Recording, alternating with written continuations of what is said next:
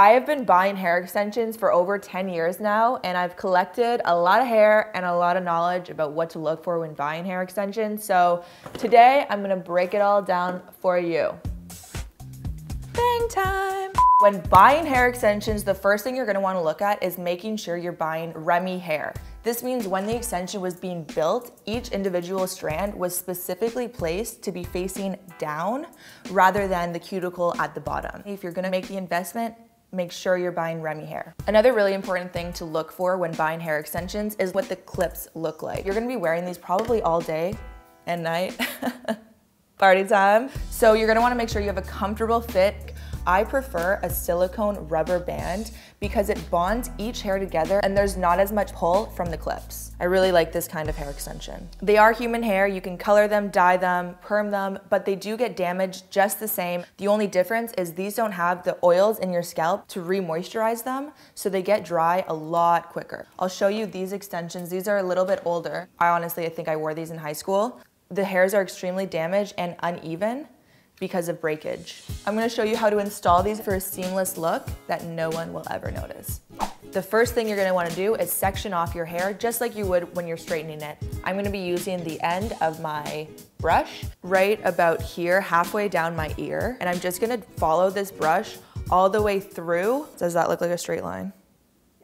Okay, once this part is sectioned off, I start with the 3 clip weft, like this one, to go straight on the bottom because I know when I put it to my head, it fits perfectly. Before you install, take your teasing comb and you're gonna tease the top of it. Bring this piece of hair around. I'm holding on to the middle clasp and I just hook the middle in first and clip it down. Then I go in to the side. Make sure it's being connected to a piece that has been teased. This is what it looks like when it's clipped in, and I'm just gonna keep doing that.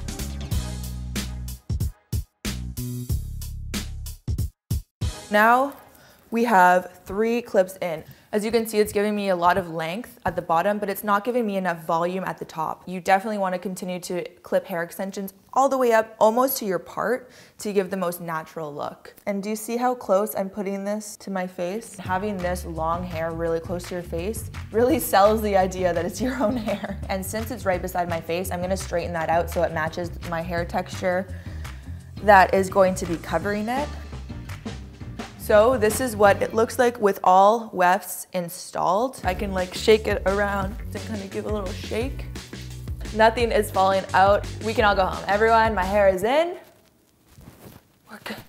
If you like this video and you want to see more, be sure to hit the subscribe button below. We're going to be releasing a new beauty video every week. It's like the new hanging plant.